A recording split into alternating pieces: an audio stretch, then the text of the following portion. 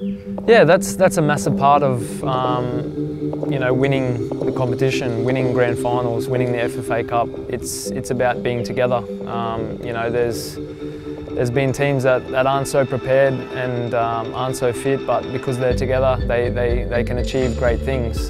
So I guess that balance between getting our fitness, you know, competition for positions. We've got 2 players for every position, so yeah, it's a very competitive environment, but very enjoyable, very challenging.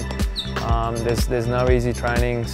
Everybody wants to win every activity that we're involved in, but again, there's a good balance with having fun as well, enjoying what you're doing, because you know, we should love our job, if you can call it that. I've always been more of a jovial person, but again, you know, I'm a winner. I want to win things. I've done that before, and I want to bring that to this team as well.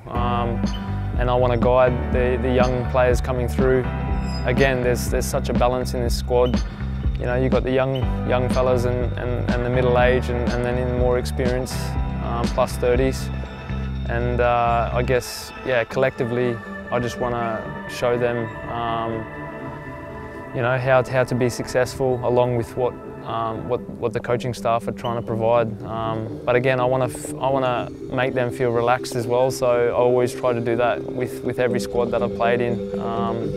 Yeah, because you know, I love what I do, and you know, it makes me happiest when I'm on the field.